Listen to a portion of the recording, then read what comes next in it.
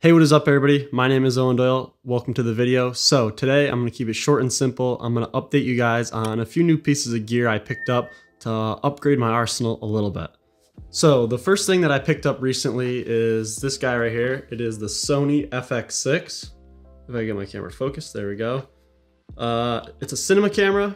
Now I have the A7S III, which I'm filming on right now, but the reason I picked this up is because all the features it has of a true cinema camera with built-in ND filters, XLR input built right into the camera.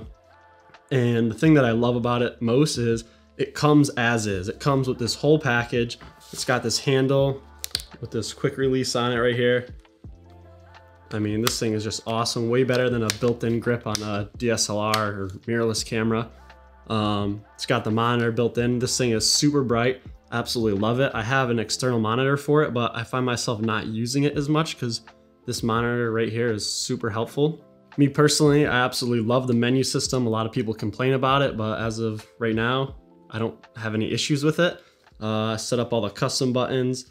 Probably my favorite thing is Cine EI. So if you don't know what that is, it's kind of hard to explain, so I'm not going to go into it actually, but I'll leave a link in description if you want to know what Cine EI is. Alistair Chapman goes over it. So I absolutely love the electronic ND filters. I didn't think it was the biggest deal at first, but then once I switched back to the A7S III, I was like, I gotta put my ND filter on the front of the lens. But with this thing, I simply just hit the button on the side here, turns on. The ND range is very large on it. I'm not sure, it's from 1/4 and I forget what it goes up to. Put it right here. Yep, that's the range right there. That's the FX6 in a nutshell. I've shot a little bit with it, not a crazy amount, so I'm gonna plan out some shoots for this week and put that video out next week on YouTube.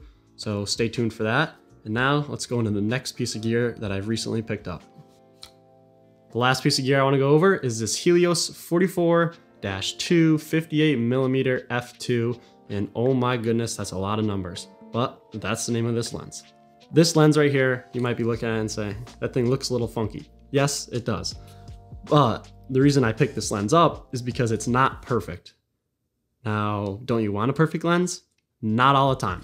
So what this lens does is it produces super unique looking images, and I just absolutely love the way it looks, even though it's not perfect.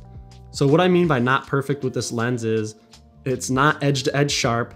The bokeh isn't consistent throughout the whole image, and it has a little bit of haze on the front of the lens when you're wide open at f2.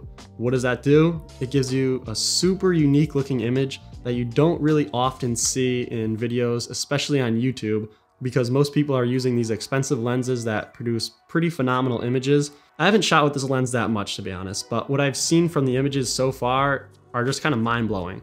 I'm not the best manual focus guy, so I definitely need to get some practice with this lens, so I'm gonna shoot a couple things this week with the FX6 and this lens on there.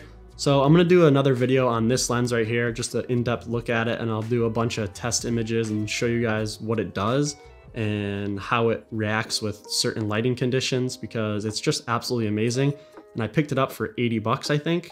A little on the expensive side. You can pick them up way cheaper, but it's just one of them I found.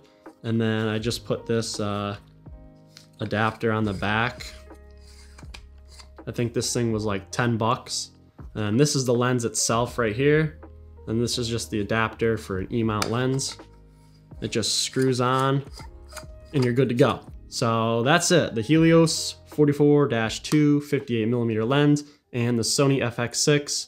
Those are the two pieces of gear that I added to my arsenal for 2021. Hope you guys enjoyed this video. Thank you guys so much for watching, and I will catch you on the next one.